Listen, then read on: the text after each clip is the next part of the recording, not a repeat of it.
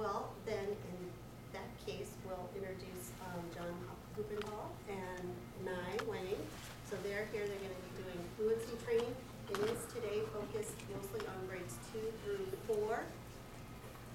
Erica, we of course would like you to stay because we didn't have you last year, but everyone else, if they feel comfortable using Fluency and K1, we're not doing it with you guys this year, so you all are welcome to head out. So if you do that quickly, busing your area. Now, before 5th and 6th leave, I actually have a section for you guys to say something. So if you I would like you to stay at least for the first 5 to 10 minutes. Cynthia.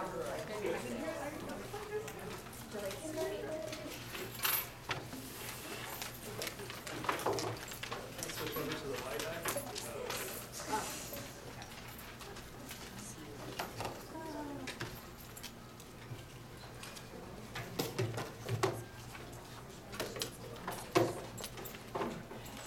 So before we get started, I just want to know where everyone's at. Let's start with 6th graders. Where are you sitting? Right there. Okay, cool. 5th grade? Oh, so we have 3. Excellent. 4th grade? You guys up there. 3rd? Right there. 2nd? Awesome. And 1st and kindergarten. Excellent. Oh, wow. That's really great. Hello, my name is John Huppenthal. I'm the former superintendent of public instruction for Arizona. And while I was superintendent from 2011 through 2014, we started a project. It was codenamed Free Throws. And we brought together researchers and we brought in all the latest research on memory, learning, and especially motivation to see if we could create a math environment where students moved academically faster than they had ever moved before. And we also brought in the IT division and had them start writing the computer code to create this environment. When we got this constructed, we went down to Sunnyside School District down in Tucson, a highly at-risk school district, and we went to the Liberty Elementary School, one of their most at-risk schools, and we had a group of, a classroom of students come together, and in one Saturday, the students did 38,000 math problems in this environment. So we knew we were on the right path, but we also knew that we needed more. So when I left the department after that 4 years, I ran into Super Geek here, and he agreed to take over the project and support it. And so we went into a period of development at that point where we kept refining it, going back to that body of research, and scoring numerous breakthroughs. So, all right, so that's the history of Nye. it, and Super Geek is my secret identity, so don't share it with anyone else. So once I take my glasses off, then that changes everything. All right, so for agenda now, we're just gonna kind of let you know what this hour is gonna bring for you. So we're gonna first ask, like, who's new to Porter here? So who are the new teachers? 1, 2, 3. Awesome. Woohoo! So for those of you, this will be your first introduction to this program. For the rest of you, I know that you guys sat through our presentation initially when we first told you about it. We'll be reviewing a lot of the information, but we also discovered new things that happened throughout the year last year as we expanded our program from 1 to 2 schools to 200 classrooms around the country. And another huge breakthrough. Yeah, so it's like this is a constantly evolving process. Like we thought we knew one thing, and then we learned something new, and then we just keep coming up with new discoveries as you guys use this tool and come up with and find new ways to reach these students. So we're going to have you guys share and tell about last year, so the 5th and 6th grade teachers who had a chance to run it for a couple months. We're going to introduce the Math Fluency Project, talk about the science of learning, motivation, brain research, and cultural permanence. So a lot of the science, because we feel that once you understand the science behind everything, it's not like, you know, if we were just to hand you a pencil and say, do something with it. Okay, well, if you understood a little bit more about the pencil and what makes it work, then you would be able to do more with it, like, or a knife, or a chalkboard, or any kind of technology. So instead of just thinking of it as this blunt instrument, you'll be able to use it like a fine scalpel. We're going to talk about what's new. We added some new features that have definitely help the students a lot. And then back to where I stated, like the youth phenomena that we observed and we're trying to implement this year, and ways to reach the kids. And then we're going to go into the training on the program. So the first portion will probably take about half an hour, and then the training will take up the last half hour. We'll do it. Okay, so show and tell. Let's share your experience. So for you, for the 5th and 6th grade teachers, what was the biggest accomplishment that you saw from using this program last year with your students? What was the biggest observation, aha moment? Well, I'll give you an example. One kid was struggling with, I'm trying to remember the concept, but it was the concept he was struggling with. I don't remember what it was. And after using Fluency, I could see his growth in the program, and then I could see him applying it outside of the program. So that's the kind of thing. And it wasn't like this huge turnaround time. I would say within a week or so of being on Fluency, he was starting to see the growth. So I think the positives of it is the quick turnaround and getting the concept. Yeah, absolutely. So immediate actionable results. And that's one of the best parts about this is like when we're going to talk about this, we're building these foundational skills and you're going to see immediate results and then it's going to continue to compound over time. So that's a great example. Anyone else had any really big accomplishments or observations that they saw from their students last year? I think for us it was more of the confidence level, like kids who really struggled in math. They got excited about it, so it kind of boosted their confidence further along. That is a huge part of the program. Yes. To change their identity from, put it bluntly, the I'm stupid kind of thing to, wow, I can be successful, I can do this. So one of the big things that the program does is it gives every child success. And that is just what the research is finding out is that giving a child a lot of success is so critical. And we'll be going over that scientific principle here, but yeah, that's one of the biggest net results from that. We see immediate results, and then we see their confidence, which actually dovetails into more than just math. It goes into their all of education experience. Anyone else like to share something really awesome that you saw last year? Something that I really enjoyed is that it is intuitive to the child's learning. So if somebody is really high in math, then they can keep excelling because the problems will get more challenging. If they're lower in math, then it will kind of back up a little bit and get their confidence back up and teach them that skill again. Sometimes you have to step in as a teacher just to make sure that they know what they're supposed to do. And as soon as they figure out, then they can keep going. But the nice thing was, we live in a world where everyone gets a trophy. But in this game, everyone still gets the trophy in a sense, but the kids who really push and excel and did it on their own time at home, they were reaping that reward of seeing their goal exceeding far beyond some of the other kids that weren't putting forth as much effort. So they were still able to really feel like they got a bigger trophy in a sense, because I don't think we reward kids on their individual performance as much as they did a long time ago. And so I think now this is still competitive throughout, but allows kids to really, those ones who want to really push themselves, they can, and they see the benefits of it. You grasp Awesome. the very fundamentals of this, and you just stated it so perfectly, is that it brings them together as a team, and they have a clear sense that they're accomplishing as a team, but it also creates then incentives who can put the most points on the board for the team. So it's competition, but it's not destructive competition. In scientific terms, it's called a non-zero-sum game. A lot of life is revolved around zero-sum games, in which individual achievement is actually has a destructive side effect, but in this, individual achievement has no destructive side effects. So the smart kids can race away without taking away from any other student's experience. So this is great, and a lot of these things we're going to talk about through basically our research presentation, but now you heard from teachers who actually not only understand the research, but experience the net result of that. So it's not just like pie in the sky like theories. It's real grounded, and it really works.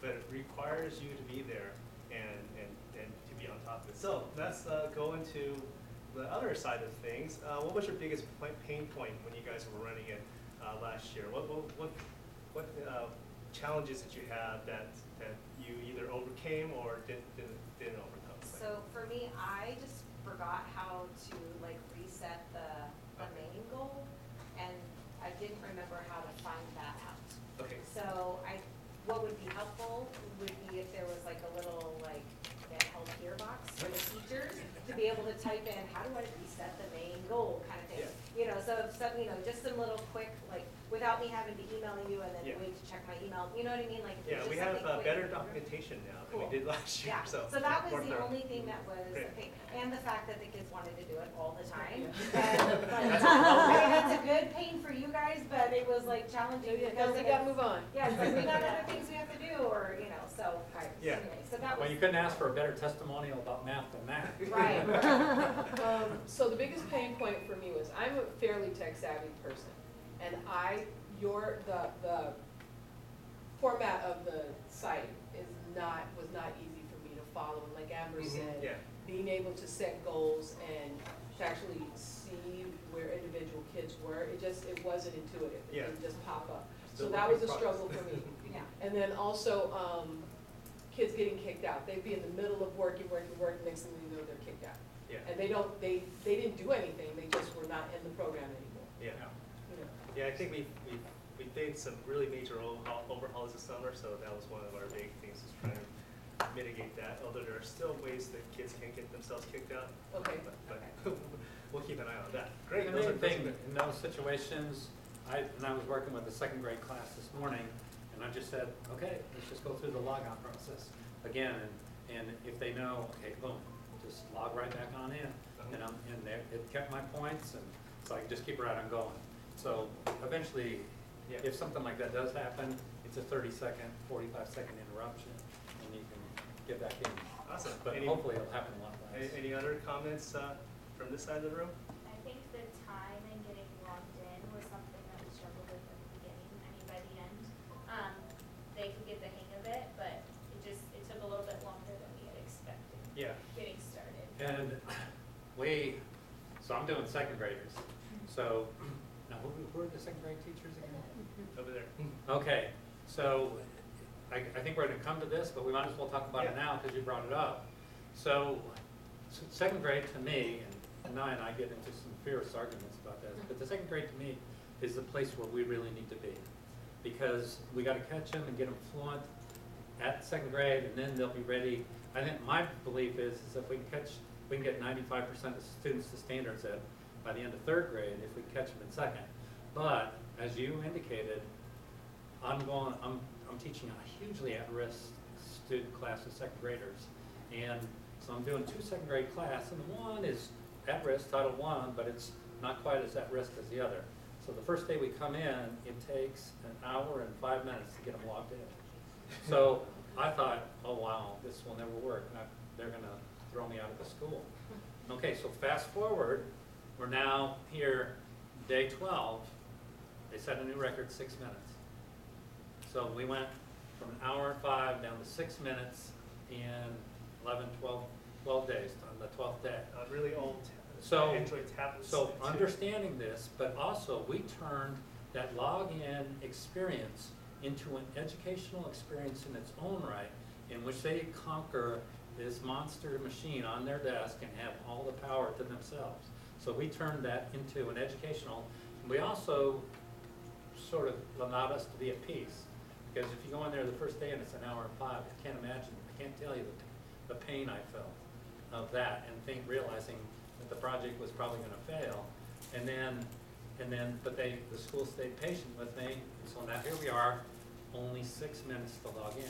But we set objectives. We let them know how long it was taking, an objective every day for setting a new record. And then I did this. Any of you familiar with the rock band Queen? And so when he did the Live Aid concert, he would go, "Hey-oh," and the audience would go, "Hey-oh." Well, we go, "LMS, L." So we do this, we take them through the whole login routine using that Queen thing of just saying it out Or loud. you guys can just use shortcuts. And they, yeah, so there might be technical, so I'm the old-fashioned guy. We just type in the LMS and we go through.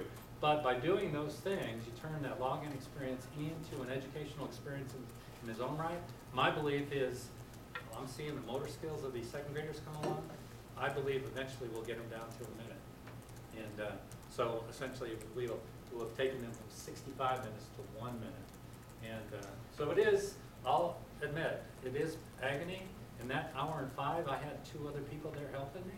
So it will be, I just want to brace yourself, but it's conquerable. I'm doing the one class by myself, and I did the other class with 2 helpers. Let me assure you, 2 helpers, if you can get 2 parents to volunteer to help you to go through that first 11 days. Anyway, I said a lot about it, but it is, you got to the essence of it is, those students now, those second graders, this morning, they did over 5,000 math problems each. They did over 250 math problems correctly each. That's on, so we're out here now, day 12. So it's the very simple stuff in the beginning, but there's not there's not another math class in the United States that's doing 5,000 math problems a day.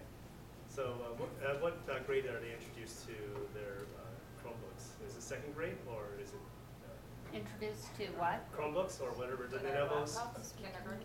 Kindergarten, okay, Well, so they're they have introduced in kindergarten. By second grade, they can use them, yeah. Yeah, so it's not something that's completely foreign to them, but yeah, it does take time to get them acclimated. And we have methodologies and things to help shortcut that, and especially since you're using Active Directory, passwords can be saved too. Websites and passwords can be saved.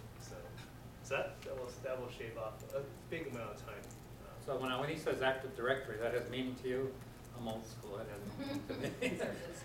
So Yeah. you probably can, the problems that I talked about, that's how you probably can get through that a lot faster. Yeah. So, just really quickly, what are you looking forward to this year with the program that, just for the. Probably getting that number sense fluency earlier in the year. Yeah. It was introduced later in the year last year. I mean, through your program, but getting it. Now you're gonna have a full year's Yeah, worth of exactly. running it. And there's a lot of really cool things that will happen. And last year we did it at the end of the year because we wanted you to have some experience with it, and then you can actually think of some strategies coming into this year. Great. Anyone else like to say something about what you're looking forward to? She said. Oh, she said it. Number Ditto, six ditto, is ditto, super ditto, important. ditto. Okay, awesome. So this is a kind of like a new saying from one of my dear friends, Ray McNulty. He does consulting with schools all around the country, model schools. But he's telling us that we're not teachers anymore. We're a learning engineer.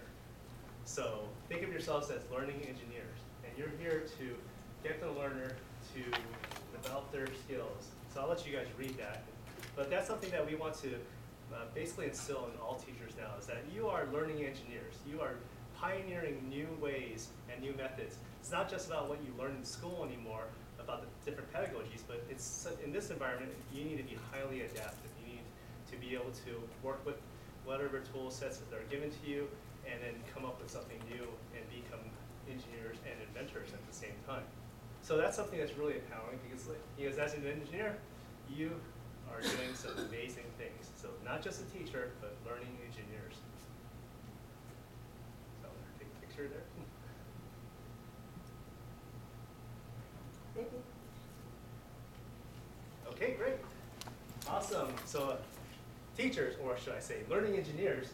All right, so let's just go a little bit about history. In 2016, we did our first test class of the current version of the program. It goes way back before that, but when I came involved, basically I said, okay, that was a great foundation. Let's scrap the whole thing and build it up with using new technology. So we started with the South Phoenix School, where it was one of the highest crime, highest poverty zip codes in the state with the 4th grade class. So I know a lot of you have seen this video before, but this is always very inspirational. This is Durrani, and here he is after about 2 months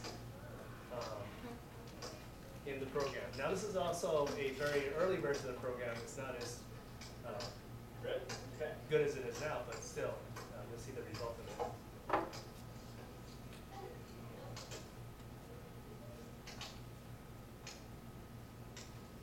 can everyone see in the back there? Now you notice his buddy over here is going as fast as he is. So it's not just one So student. I'm going to start over. I'm going to zoom in just now. So let's go ahead. There we go. So now he's answering these questions. Yeah, we lost him. Oh, well. So you see that, this is a high level It's fluency. a three-term problem. Each green square means he's getting an answer correct. And sometimes it's addition, sometimes it's subtraction.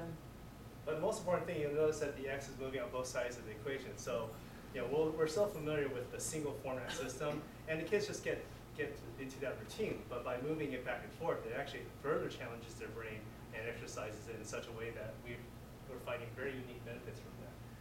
So that's like basically about 2 months or into the program. So in this example here, he did 61 correct in a minute. And when he was on single digit work, he's up doing these three term. When he was on single digit problems, he would do 81 a minute. So we tried our best to figure out how he was doing it, because I'm a touch typist since high school, engineer, done doing numbers my whole life on a keyboard, and I played this game hundreds of times and my high speed was 58.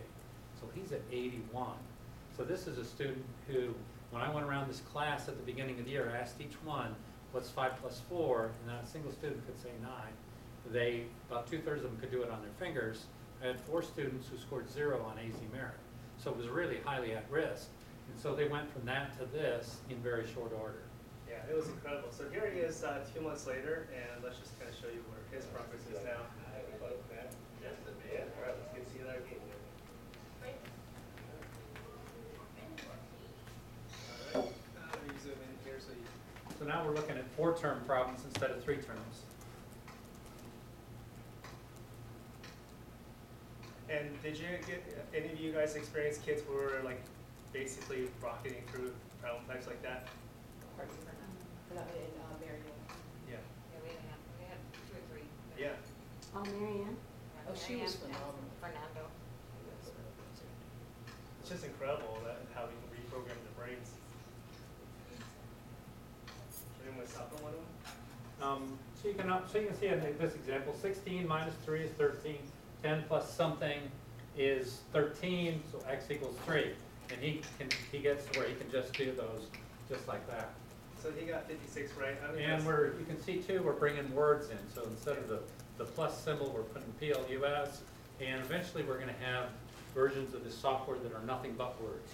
There are no numbers at all, because we want them to start getting ready for real word problems and be able to use the linguistic side of the brain as well as the numerical side to work on everything.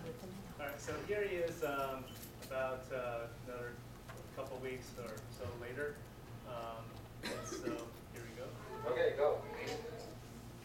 I should mess this one up.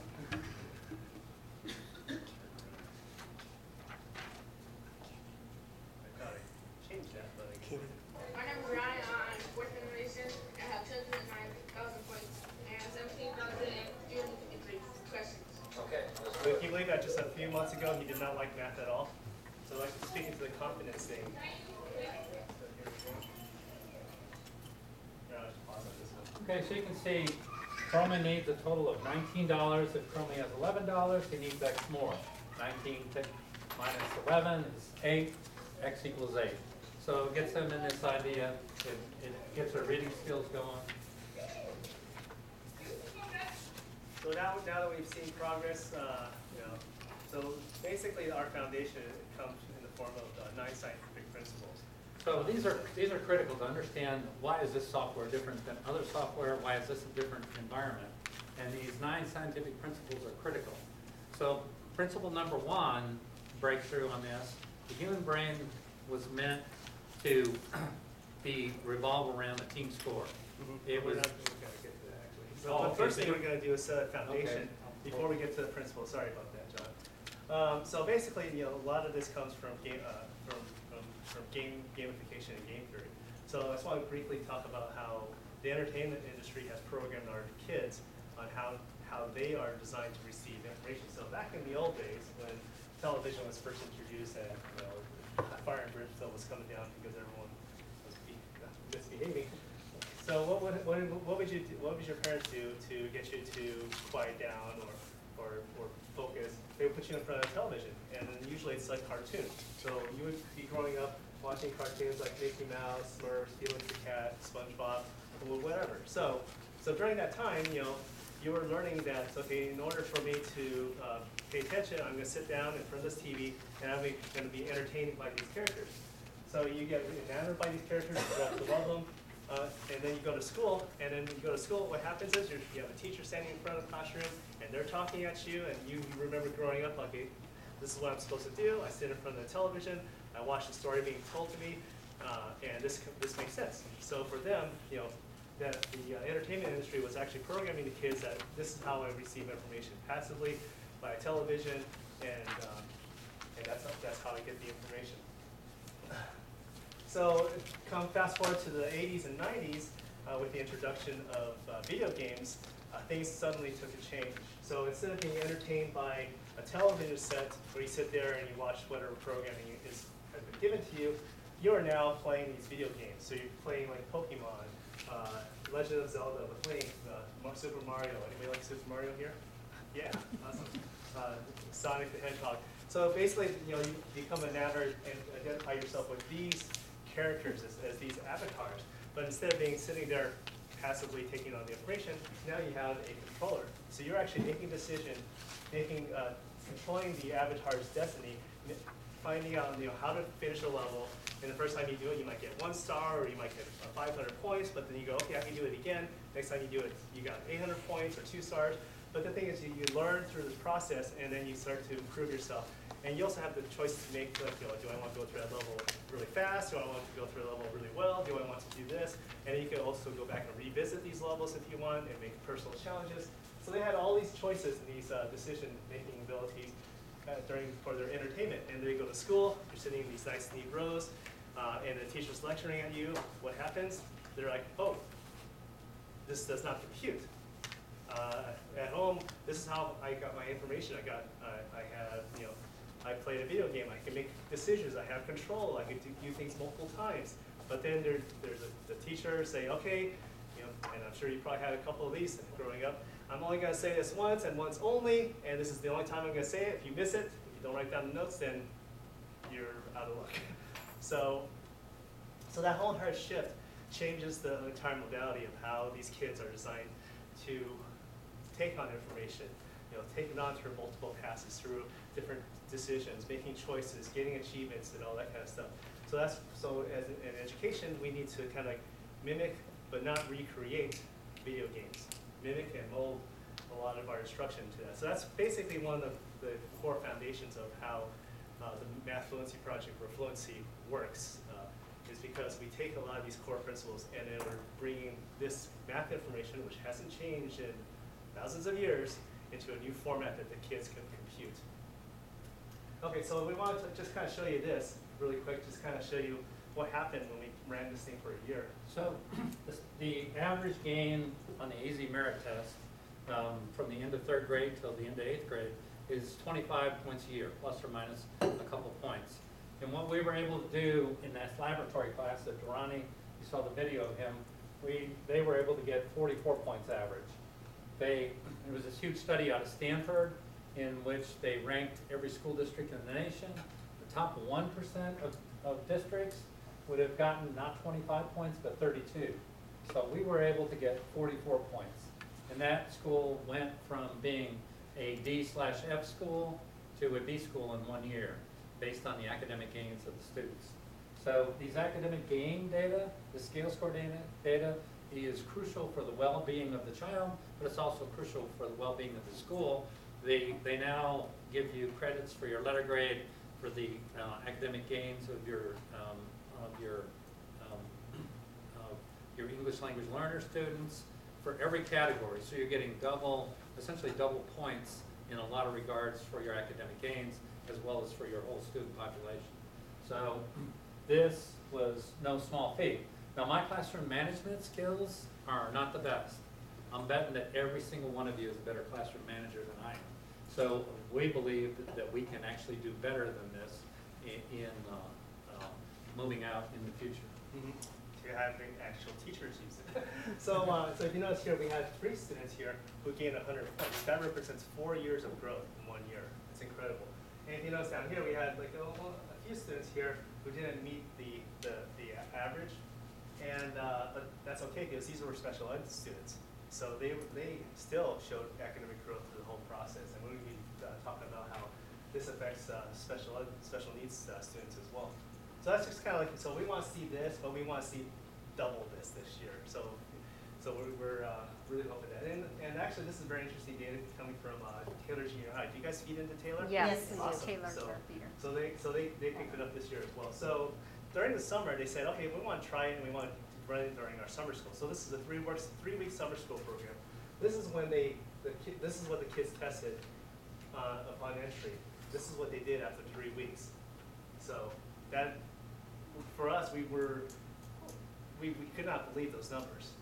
We were like, is this made up of, but John was there and he saw them implement the test, and this is the data they got back. It's Yeah, kind I of mean, the crazy. numbers are too good to be believable. I just was there, I saw them implement the post-test, and they did it very rigorously. And so the students, the percentage of students meeting the district standards went up astronomically. Anybody who knows academic data knows that data is too good to be true, but that's what they measured. And they had exceptional teachers running the program. That's and crazy. the students were doing well over 200 math problems a day. Yeah, we were like, this is not possible. It's in 3 weeks. But speaking to like, how you saw immediate results from going through the program, they did that too. It just really creates these new linkages in their brains. All right, so basically it all kind of circles back to this, the beacon of learning. What we're trying to do is we're trying to create permanence in learning through this methodology. So it all goes back to a theory that we started with, which is based on our ancestors in the plains of Serengeti. So the way we were all originally designed over billions of years is we were a team. And if we were a successful team, we ate steak. And if we weren't successful, well, then we starved. So there was a lot at stake every time we went out in our teamwork. And that's the breakthrough here, is we have that team goal up there. It grips the imagination. It's why we love football and basketball so much. And that it also, the other aspect of this that feeds into this, it turns out that the #1 function of the brain is to forget. The brain is an expert at forgetting.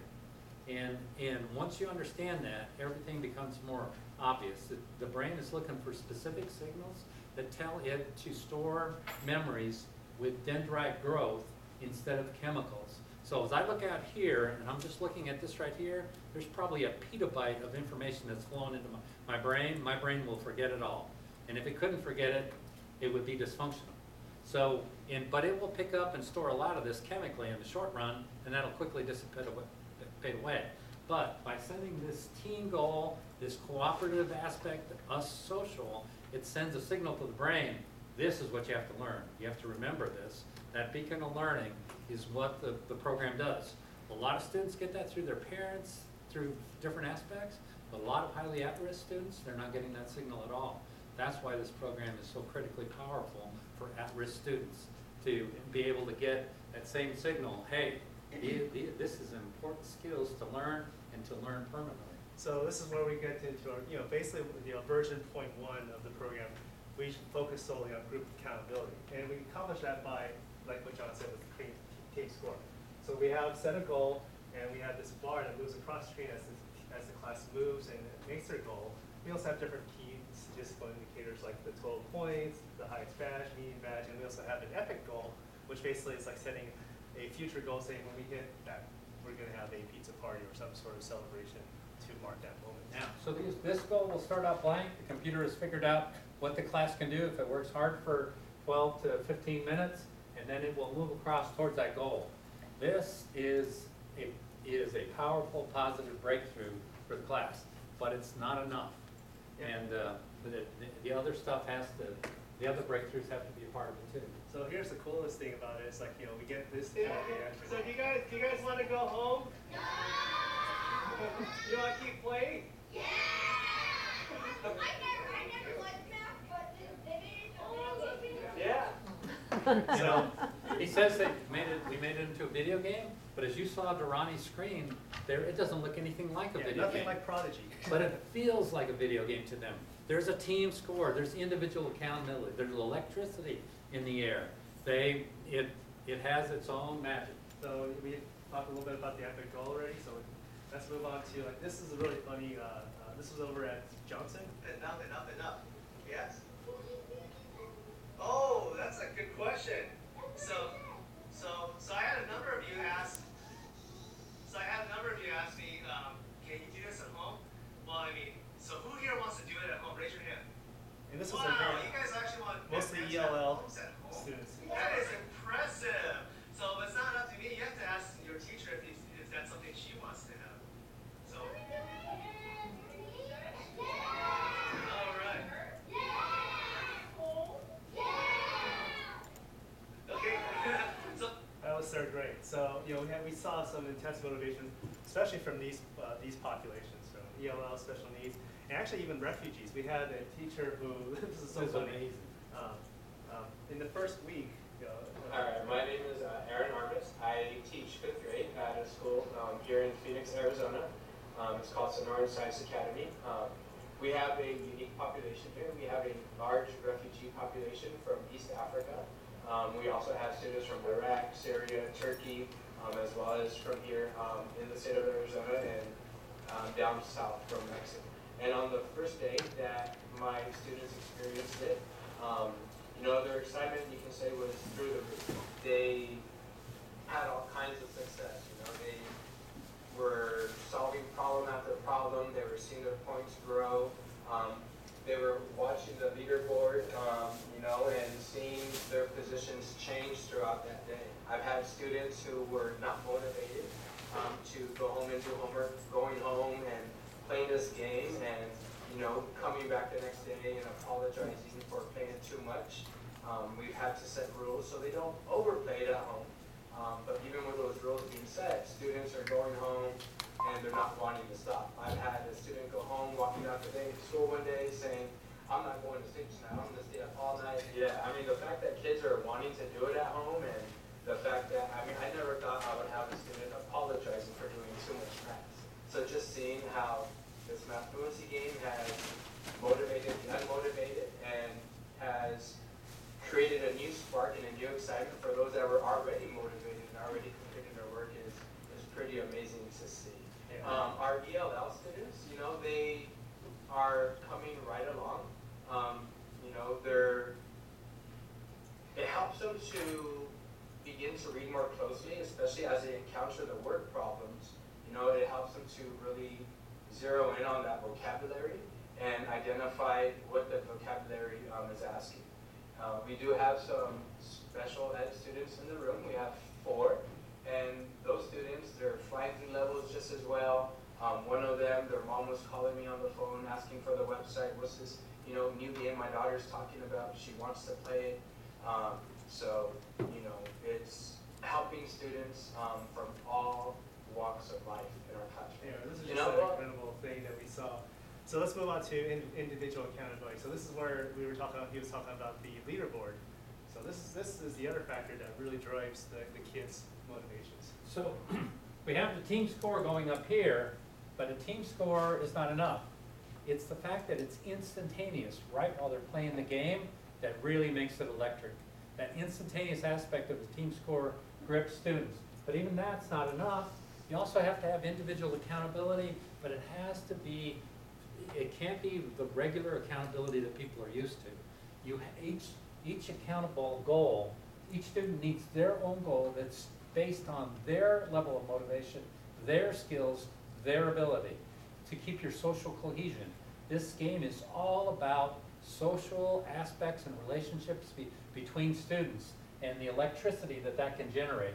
So you have the LeBron James of mathematics up here who might be doing 500 math problems, and you have a special ed student down here who scored 0 on AZ Merit last year, and they're doing 70 easier math problems. But at the end of the day, they can all have an equal probability of getting to blue and being one with the group. They made their contribution necessary to get the team to its goal. So they're all still together. So for you guys to understand this as teachers, it's like these goals are adapted to each student. So we calculate it to be approximately 10 to 12 minutes. So we're saying that all these students should make it to that goal in about 12 minutes, and that's how we get it. But then this also lets you do something that you could never have done before, which is real-time RTI. So for the 5th grade and 6th graders, I heard that you mentioned that you exercise this quite a bit in the classroom, right? Yes. So this real-time RTI is basically, think of it this way. If this is our prediction, and we get to a certain point in the game, like let's say 5 minutes in, you notice that there's a couple students who are lagging behind. What does that mean? Well, that means that you need to go and see what they're doing, look at the problem types, and offer them advice, help, and inspiration. Because for some reason, this student normally has a high goal. She's at a high badge level as well. But that means that they hit this new level that's giving them and tripping them up and giving them problems. So that's when you intervene. You help them out right then and there in real time, as opposed to waiting to the next day or the next week. There's 2 types of intervention. One, as I mentioned, this student needs help. You need to go over there and give them some hints. The other intervention is I would start watching the scoreboard as soon as the game started. And when the first score posts, I immediately go to the short bar or the missing bar. Because I've had a number of students that had really difficult home lives, and I would have to get them to shift gears emotionally from thinking about the night before to being in the game. And the beautiful words were, Hezekiah, show me what you can do.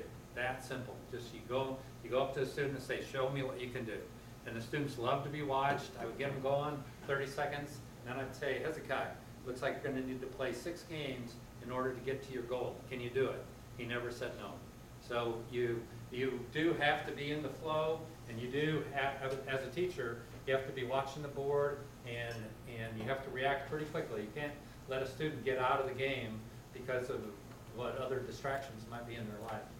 All right, so that's basically the accountability aspect. But the other critical thing that really makes this become something that you see immediate results is basically filling in the gap. So here's, this is what happens in your elementary school. But the funny thing is that the same game that you play as a 2nd grade, as a 5th grader, 6th grader, 8th grader, high school senior, is the same exact game. So what it does is it's designed to fill in the gaps. So let's just listen. But I actually found out that it kind of tripped up my basic math skills, and I was like missing on kind of some stuff that I should already know. So basically, so when they're talking about that, the easiest way to picture it is like, they're coming to you at whatever grade you're at, like 6th grade, 5th grade, 2nd grade even.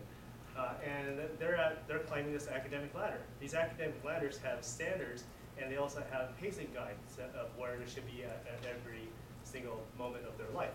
So they come to you, and they're missing all these rungs because either they missed it, they never learned it, they were never, like in the case of the schools that we work with refugees, they have kids coming to them placed in 5th grade who had 0 school before that, and they were placed in 5th grade. So they had to figure out, okay, now how do we catch them up to whatever the 5th grade standards is? So they have all these gaps.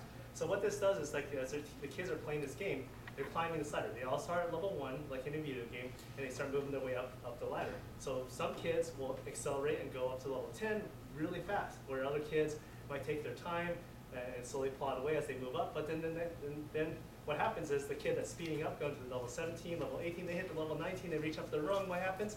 It's missing. And then so they identify that standard. So we looked at this previous image, like their bar is not moving as fast as they were before because they hit this new level. It actually represents a standard at, let's just say, 2nd grade and their 6th grade. So they work on it. They actually, a lot of these kids self-correct and learn that skill as they're going through this process. But a lot of times, you would identify that. You could say, okay, I'm seeing the board. I see that there's a big red splotch next to your name. That means you're trending in the negative. You're making mistakes. So I'm going to come in and intervene, give you some coaching advice, and help you out. So as you repair that rung of the ladder, it'll help them be able to tackle on more stuff. So like what I think it was Cynthia, or was it you were saying? Sorry, I'm trying to remember your name. Amber. Was that like, is basically we're talking about cognitive overload. So you're in 6th grade, and you're teaching them whatever the 6th grade lesson is. They're spending all their energy trying to keep this ladder with all these missing rungs in balance, doing these basic calculations. And then there's nothing left in the brain to take on new information. So they go into cognitive overload. They have students do math inside the scanners now, and what they find out is that when a student first undertakes a task, a huge part of the brain will kick in and be working on this problem. And then as they do, after they do thousands of repetitions, it gets down to where it's just a few neurons is all that it takes to do the job.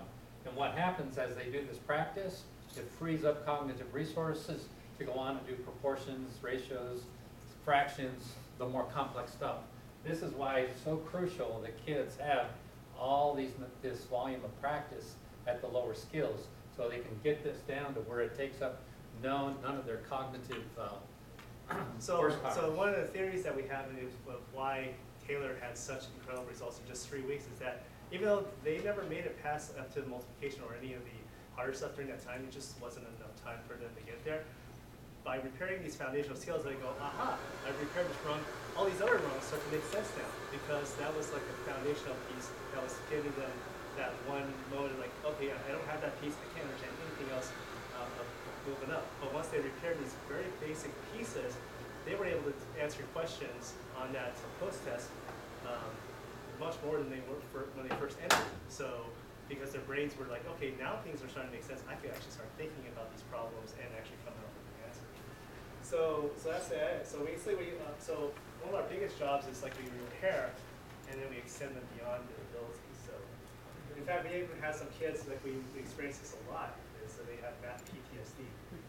Yeah, you would see a student with their finger hovering over the correct answer, and their finger would be going like this, and they couldn't commit because they've experienced so much humiliation in their life from academic failure and being made fun of that they literally couldn't. And then you just flood them with success, them having thousands and thousands of correct answers, they can get by that and get a new identity and actually sort of erase that PTSD aspect. Yeah. So that basically speaks to what John said earlier about the success zone. We give them so much success by keeping them in a, go back to Terry Scott's research. What Terry Scott has found out of Kentucky is that students need at least 3 successes for every 1 failure in order to have optimal academic growth. And he found that half of all the classrooms in the United States actually exist below this threshold. And so what the software does, it looks at each student and it works towards getting them into that success zone. It's not perfect though. That's why you as a teacher have to be monitoring the situation. And when you see those lights go red, go over and encourage a student and work with them at that point. Yeah, exactly. So basically we're taking them from drowning to basically surfing on top of the waves in the ocean. You're taking the math, the abilities that they learn in math, and now they're basically making it like what Durrani was doing, seem effortless in a way. So Do you have enough time to run the simulation? I was going to probably say that. So I guess they already ran it last year. Okay. Yeah. So so basically, just kind of help you guys understand how the system works on the back end. Let's pretend that your student's working out is at badge or level 27. So 50% of the questions coming at them are coming from that data bank. So only 50% of the questions are from data bank that they're working on.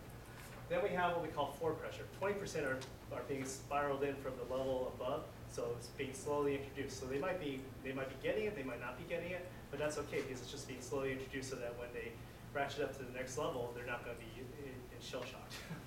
And then also 30% is what we call back pressure, taking questions from the levels that they previously mastered, so that just keep them in the success zone. So they're working on the core bank, they're being slowly introduced to this new problem type that's going to come up next, and then they're still answering questions that we've already determined that they have fluency in. So that's what we call the success zone. So remember, it all goes back to the beacon of learning. We want to make sure that they're learning, but they're not just learning temporarily, but they're learning for permanence of that. So John mentioned this a little bit about how beacons work. So traditionally, the beacons come from parents, peers, community. If you live in like an affluent area, you have all these signals that tell you, okay, I'm here. I'm going to have academic success. I'm part of the academic. You can tell my partner was born in Taiwan.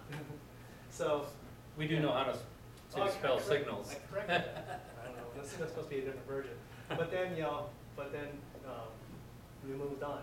So basically, what we're trying to do is recreate that. Now, I'm not going to play this video, but one of the things that this in Native American schools that we saw is that it affected their attendance. So these kids went from not wanting to go to school to actually wanting to go to school, to the point where, like, you know, actually I'll just show The this. students have started talking about at recess time what their goals are, their classmates. So it's a whole group effort. It's no longer just myself and I. They celebrate them outside the classroom with their peers. They are data driven for themselves. So they know their scores, their statistics, their levels. In fact, when John and I visit schools, kids will like yell at us, say, "I'm at level 17. I just beat the Zombot level," or something like that. They're so proud of their accomplishments. So one of the exercises we came up with this year that's you know, really tailored towards upper grades, but I want to see like how you guys as elementary school teachers can come up with some really great activities that kind of do the same thing as this. So think of it this way, you know, what we do is like we have the teachers we have the students keep a daily log. So they have this like notebook next to them, and after every game day, they would log their data. They would have their 3 points of data, points, how many correct they have, and how much time they spent in the system. So those numbers keep going up. And then after about a few weeks, then what we do is we tell them, okay, let's take these data points and let's plot them on a graph. Let's calculate the slope. Let's calculate delta V. What is delta V? Oh, velocity, okay? But I mean, I know these concepts might be too high for the elementary school kids, but what I want to do is, like, I want you to think of some creative ways to take these data points and make it something that they could feel accomplished with. Like, they could start charting their own growth, their path, their trajectory, and then they could go, okay, this is just more than just earning a badge and how many points, but they could actually start looking at this and massaging the data. Because the kids love that, right? They play video games and they're inundated with data and statistics and things like that. So they're familiar with that in video games. You know, think about, like, just look at Fortnite. You know, how many data points does that game have? So, but taking that and then now it's applying directly to their personal growth, that really drives home and brings a lot of huge buy-in with the kids as well. So, I don't know, is this appropriate for 6th grade, you think? Doing something like this? It gets into a little bit of geometry in a way, but. We're not there yet. Yeah, but you gotta think of some way to really. They data plot, they can plot. They can slope. plot it, but, Yeah. but that language is not part of their. Well, yeah, it's not part of it, but then they'll build an understanding of it. So so I want to think about ways to come up with that kind of exercise and really bring it home. And then we're gonna go to some things we saw. Like one of the coolest things is, like, you know, that we see that the students are building their own personal algorithms. So as they're moving through the program, they're learning through the process, and they're building these algorithms in their head to get through the next level. So a lot of this stuff that doesn't even require direct instruction, these kids are basically magically coming up with their own. Because by doing the volumes of questions that they're doing, their brains are forming these linkages and pathways that is pretty natural to human development. In fact, like, you know, in the elementary school, in the middle school and high school level, we work with kids who don't even know how to deconstruct problems, and we had teachers tell us that they saw kids doing that without even being taught that skill, or maybe they discovered it some other way. But it's just incredible. But also the best thing is that it wakes them up. So this is Steven Stern, and he talks about how after playing the game, you go into your instruction, and these kids are a lot more receptive to your regular instruction, because, you know, after doing an intense, like 100, 200 questions in 10 to 15 minutes, then you're like, okay, you know, I'm going to be able to respond to whatever's being taught. In fact, we also see the kids become what we call mathematically aggressive, right, John? Yeah, I had 2 students who were literally mute. And they had scored 0 on AZ merit, and after a while I came to understand it was their way of protecting themselves.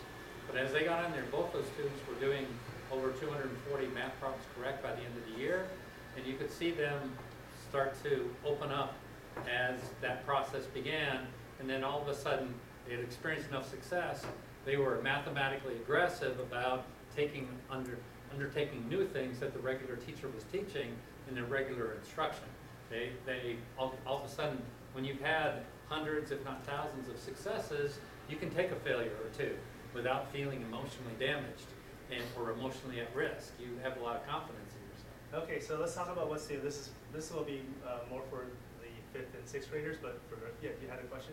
I'm just concerned it's 250, but, Yeah, we're almost done. and you are coming back, right, to support two? Yes, yeah, we're gonna come up with a schedule so we're gonna get to those options here. Okay, Yeah, we're good. awesome. So let's look at what's new. So one thing that we discovered is what we call recursive loops at the end of the school last year. I think we told you about restarting at the end of the year.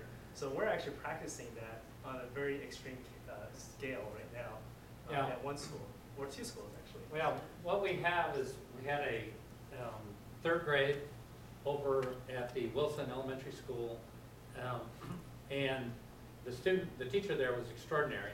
And what happened is that the students went skyrocketing up, and then they sort of ran out of steam. And so we decided, okay, we'll start them back at 0. So this had taken, I think, 4 or 5 months, and then so they went back to 0, and we made it psychologically acceptable to the students, because at first they were sort of reacting, oh, I'm at level 28 and I'm going all the way back to 0. But we gave them a challenge to get back up to where they were. So it took 4 months to get to level 30, 3 weeks to get back there. So it was that was and something magical happened on the route back to that level. You had a number of students in the bottom third that went up to the top third. So it was the bottom third students whose identities had changed, and just the process of going back up on that recursive loop. So we have come to believe that recursive loops are going to be a huge part of the breakthrough at the lower grade levels for getting students to changing everything.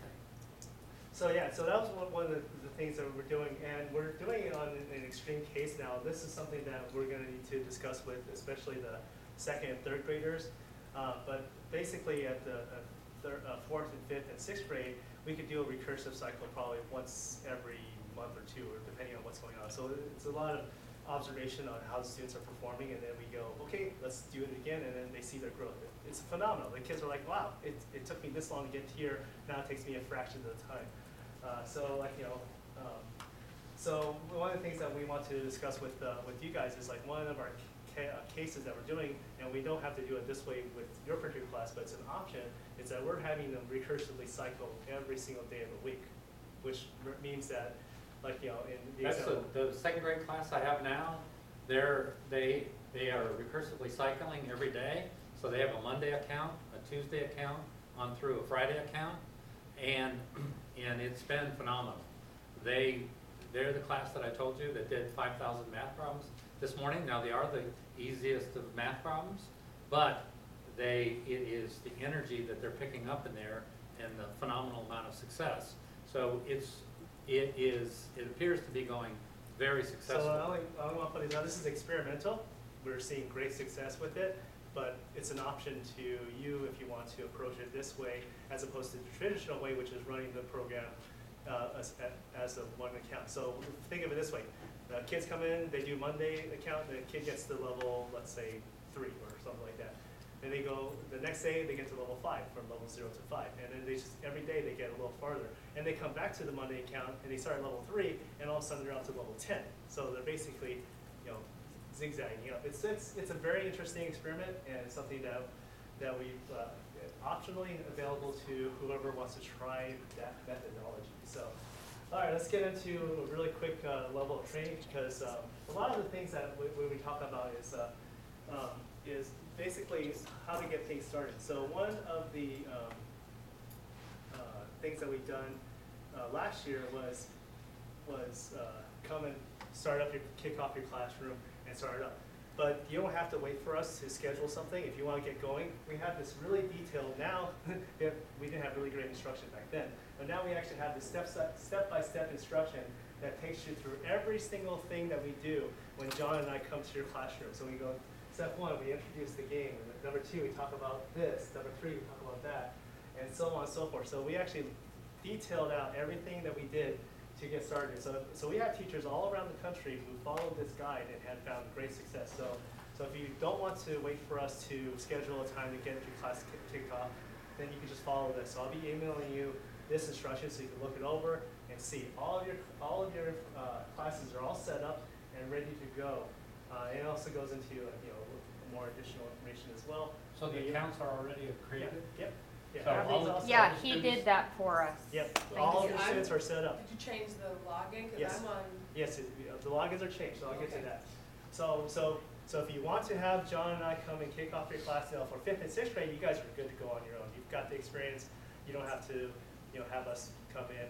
But if you want us to come in and help, if you feel, And we are glad, and I would strongly recommend to the second Second graders that, Yes. it's gonna be a challenge. I mean, but the login process and just getting used to that, understanding the challenges on the first day for second grade, the more help you have in there, the better. okay, And so if the you can students recruit log in. another volunteer, that's good. Here's how the students log in. They go to the website in the instruction sheet as provided, and it's their student ID at porter19.com. So that's basically what they type in. All their passwords are unified to this one password, which we love to say is one. They'll never forget, which is 123. So we do that on purpose because we got tired of kids trying to figure out what they typed and using their password that was set up by the district. We're like, okay, well, let's just get rid of that. Let's just do 123, and it's been great ever since then. So the teacher logins will be this. Basically, it's Porter, and then whatever your grade level is, let's say second at npsaz.org,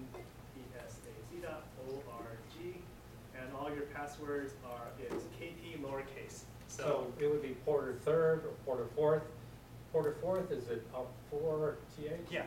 So basically, it's whatever the school, and then your designated grade level. so I'm sorry, I'm not there.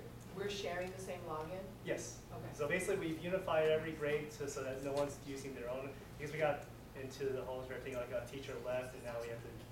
So now it's like everybody's got this generic account, so that you guys can log in at any time and know the exact format. So it's not specific to any one teacher.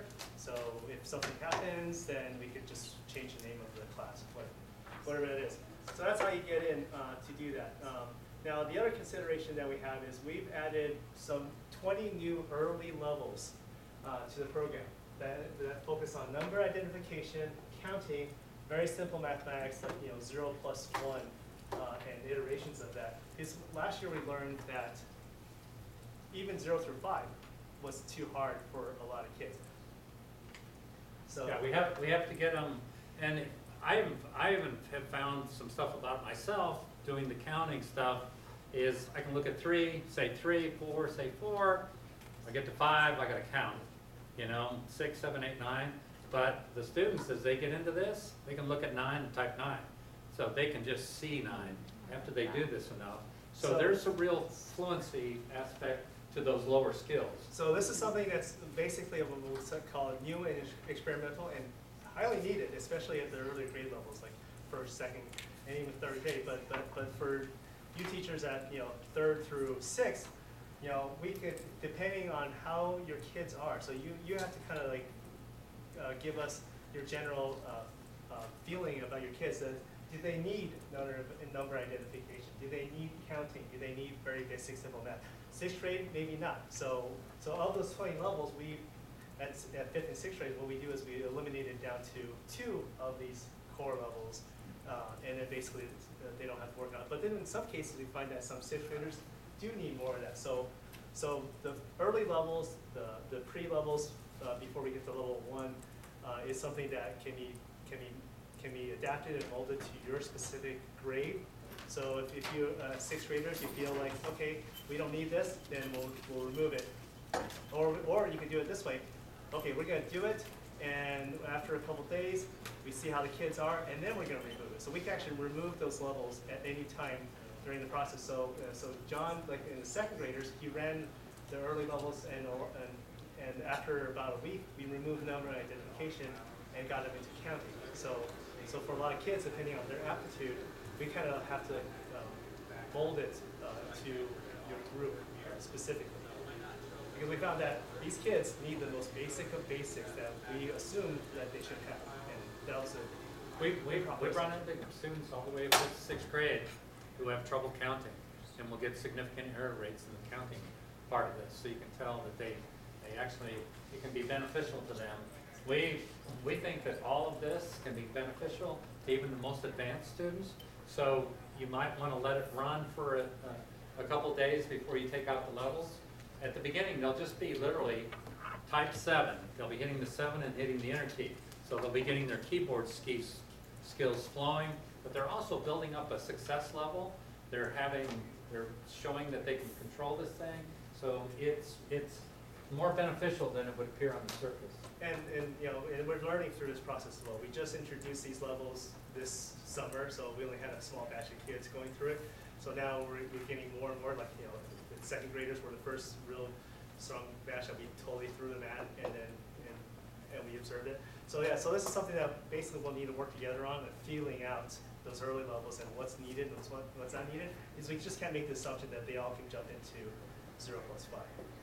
That was just that was an improper assumption on our part that we thought would have been fine. So basically that's pretty much it for the training. I mean, we got the documentation which walks you through every single step. But let me just show you that after you log in, you'll have your class, and you click on the hat, and then you click on Fluency 2020, which is over here on the left.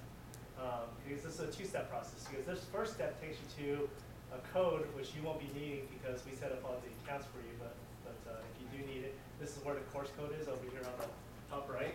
And if you click on it, So if you have a new student come in, you're going to need this course code right here. It's a relatively simple thing to create a new account for a new student, but you'll need that course code. Or you can email us and we'll do it for you. But we'll send you an instruction. But then you click on that, this takes you to the leaderboard, which then will, this is the button that we were talking about, which sets the goal. So the little circle with the dot, you click on that, it'll set the goal for. So in this particular class so far, they've done 47,000 points, 17,000 problems correct, and their cumulative hours of time on task is 47 hours. And who is that one student? John Huppenthal. He spent 47 hours on this game. Well, somebody's got to test it to make sure the software works. Yeah. Anyway, so this is one of our test accounts. But the thing is, like, that's all you do is you click, you make those clicks, you set the goal, and then the goal will be set for the class, and then you run it. And that's pretty much it. So I know we ran a little over time, but I appreciate your attention. Now, do you have any questions from anybody at all? So what's the website again? It's going to be emailed to you, but it's lms.kpcompass.com. So let me just pull it up here so you can see it's item number 4 on the instructions. That doesn't work. And that's not working either. Okay. Well, here it is. This is a live Google Doc, so if somebody's looking at it, they're going to see it going all weird. So there we go. But the website, how to log in, all this information lms.kpcompass.com.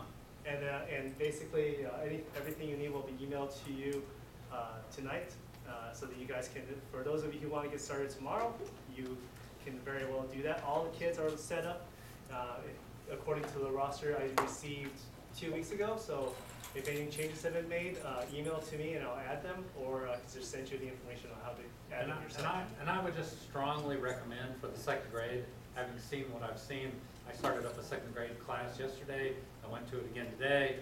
I have this other class that's been running for 14 days. I would strongly recommend the recursive cycles. It just seems to be working extraordinarily well. And so let me know. And also I would strongly recommend that you have me there on the first day. It's going to be painful getting the students going, and you need all the emotional support you can get. And if we can recruit another adult, having 3 people in the classroom for that startup day, and maybe even the first 5 startup days, because their time will come down rapidly. It'll come from, like, it might even take your students a little longer because you get one more layer on your system, unless we can somehow use a shortcut. Well, do they have are their computers assigned, or are they randomly given to them? How is that? Random. Okay, they're assigned? Well, okay. So if they're assigned, then the Active Directory login process will be so much quicker. But if they're randomly given, then you know how long it takes. Yeah. So. Well, we will help you through it. And the thing you can know from our experience is that logon time will come down, down, down. Well, especially with the teach them. Active Directory, we'll be able to put a shortcut. When they click on that link, it's gonna auto-populate their email and password. So they just have to get logged into Active Directory, which we see is probably the biggest barrier in Mesa, is getting the kids in through the Active Directory account. And once they're in, you click on the KB Compass icon, which gets installed on their computers, and then the password should be saved according to their Active Now, Directory. those of you who just listened to Nia, I didn't understand really a word he said. Did what he said make sense to you? Okay, so good. On the instructions, there is a part where you go through that process, and if we're there, we'll take you through that. So these instructions are basically everything we say and do during the time that we hear. So it's almost like having us there, but not. Anyway, so that's great. So everyone excited about getting your kids started? Yeah, awesome. Well, we can't wait to Well, see thank what you kind of extraordinary for games you bearing have. us a few more minutes. We appreciate it. We know how long your day's been already, and we're excited about coming out and helping you start your classes or finding out how it goes when you start them up yourself. And do I have everyone's current email address? Yeah, I don't think I have the new teachers because the spreadsheet didn't have their email address. I could guess, but I have the old ones. Yeah. So maybe if you send me a complete list, that would be. And the other thing, In case I don't have it. what's critical is we would love, our schedules are pretty chaotic, but if we have free time, we want to be in your classes helping you. And so if we know, if you develop a standard time of when you're going to be running it, if we know that and we have time, we will come here and we will help you. Yeah. And we've learned over time sort of how to flow among the students and spot them quickly. And so For instance, Salk, they actually created a spreadsheet of all the teachers and when they were running, what the projected time of what they're running the math program on a daily basis, because it changed. In that case, it changes daily. So that way we'll be able to help you more. So it'll be like, hey, we got some time. Let's drop in and see how and help you out, whatever is going on. So that's that. Well, thank you. Yeah. Thank you. Yeah. Awesome. And thanks for sharing your experiences. It's really great to actually have that experience and then be able to share firsthand what you got from it last year. So.